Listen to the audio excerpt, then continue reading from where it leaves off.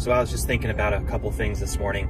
I wanted to bring up something that's really on everyone's mind and such a powerful truth, especially in these days with the amount of media that we have, the accessibility to new ideas, which are great. But if you scroll down on YouTube videos, on how-to videos, on people's websites, on all the marketing, the social media, everything you see, there's so many opportunities that are highlighted that it's easy to think the success stories that you see on a video or on a post happened overnight. And the truth is that the majority of the people that you see posting about their successes or building these videos or building these how I made this business happen, how I made $1 million with this in a month, how I changed my life, that most of those were a result of a process. Now, of course, there's one-off situations, there's spectacular situations, and those are very real. But what about the majority of those stories, which are a result of a process of hard work and staying in it? So over my career, I've had many opportunities to give up and many opportunities where I wanted to give up. So I'm in construction. I consult construction businesses. I build projects. And there's been many points in my career where it felt like I wasn't sure if I wanted to do what I'm doing. I maybe felt boring. It felt like I hit a wall. Felt like, where do I go from here? And those are the points where you're tempted to jump into something new.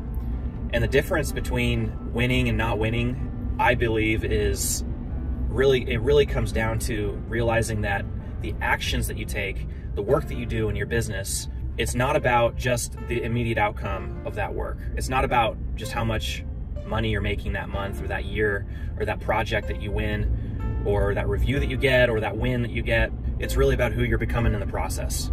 And I see winning as understanding that it's about who you're becoming, not just about what you're getting in that moment. And the people I see really winning are the people who have stuck with it. And when you see that success, when you see those milestone successes that we see often published on videos or on posts, you're seeing the result of someone staying in the process, becoming who they need to be, and then making whatever it is they're doing look easy because they've stayed in it. They built the skill set and they've got the staying power. So the staying power is something that is rare, is becoming rare these days, and it feels like everybody, just based on watching videos, it feels like everyone can just jump into something new and be successful. But that's really not true.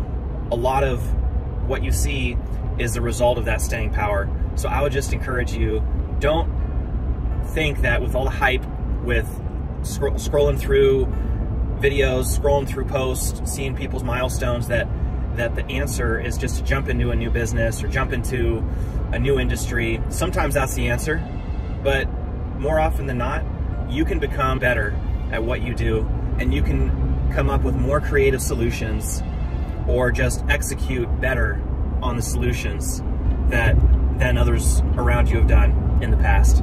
And really, the world's waiting for someone like you to be better in your industry, to be better in your profession, to be better in your skill set, to be creative. But it takes having that staying power. It takes being willing to have some grit and staying in what you're doing.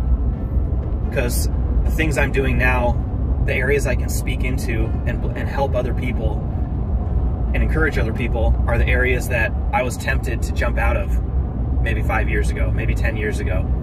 The areas that I'm proficient in now, the areas that I can really, really scale someone else's life and someone else's business are the places where I wanted to give up.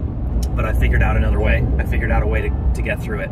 Figured out a solution. So don't steal that future from someone else by jumping out of what you're doing, by trying to take the quote-unquote easy path, because that's really not the easy path. It may look easy. It might give you some immediate results. It might give you some small results, but the long game is really in building your network, building your skill set, building your relationships, just continuing to build in what you've been committing to up to this point in your profession. And I know that's general, that statement, but you know, for me, it's been development, it's been business consulting, it's been construction, it's been in that area, but I see it over and over again. You know, whether it's friends or colleagues that are staying in their profession, then all of a sudden it just looks like they blow up overnight. It's not overnight.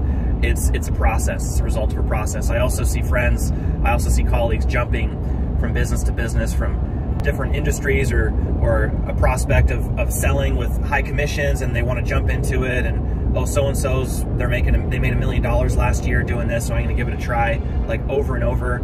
Absolutely be aware of those opportunities, but the staying power is really the long game, and that's what's going to give you and build in you the best skill set, the best grit, the best strength to stay in every season and last season after season, year after year. So keep going, keep getting it. Don't give up, don't give in to the hype. Be aware of opportunities, be ready to say yes, but be ready to stay. Be ready to be standing firm and staying in your area and growing. And even jumping out of an industry, one of the things that, or staying in an industry, one of the things that really makes an impact is just keeping those connection points.